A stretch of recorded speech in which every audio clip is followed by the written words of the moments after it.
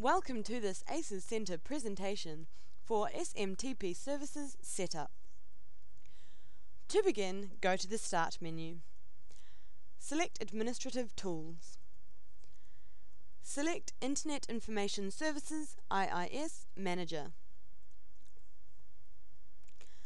Select the default SMTP Virtual Server folder. Go to the Action menu.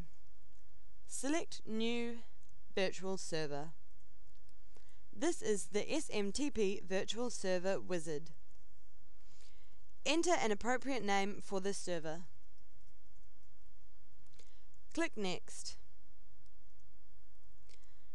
Select an IP address for the server.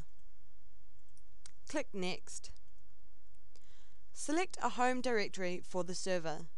To do this, click the Browse button to select a suitable folder.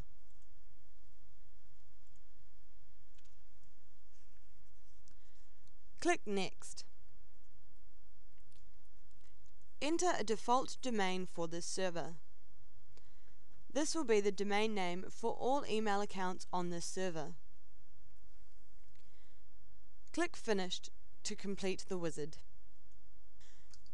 Now that you have set up the new mail server, you no longer need the default server. So, right-click the default SMTP virtual server and select Stop. You have now configured your SMTP server.